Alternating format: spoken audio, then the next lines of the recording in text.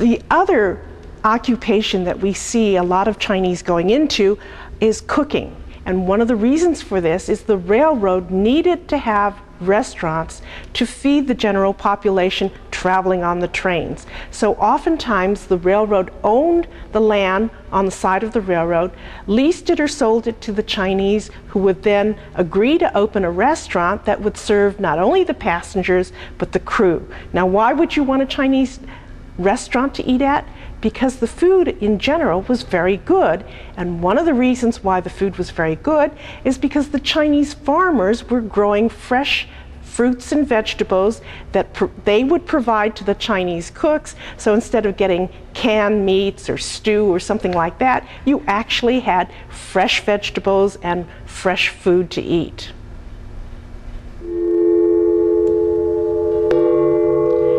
When you hear the Chinese gong, you think of China, the Chinese, and Chinese culture.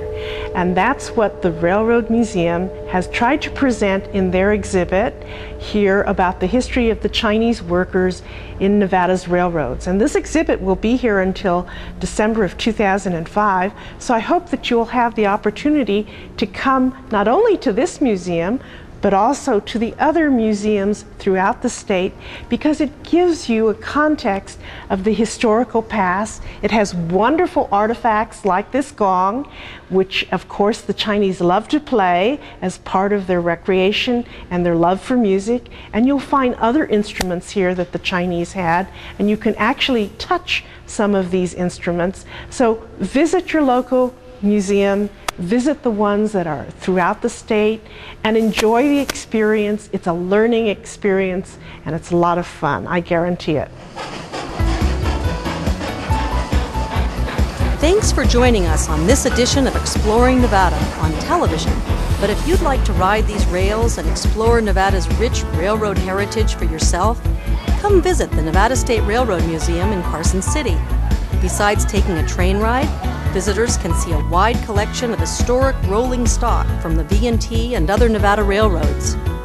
The museum also offers a regular lecture series and special events.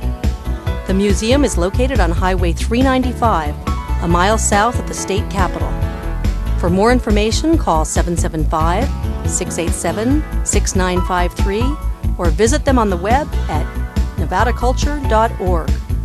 For accommodations and other special attractions in the state capital region, check out travelnevada.net. Besides the Nevada State Railroad Museum, the Nevada Division of Museums and History operates 6 other museums around the state, including the State Museum in Carson City, East Ely Depot Museum in Ely, Lost City Museum at Lake Mead, the State Museum and Historical Society in Las Vegas, the Historical Society in Reno, and under construction, an historic tourist railroad in Boulder City.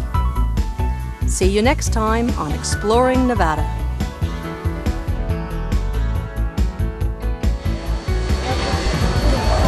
Come on!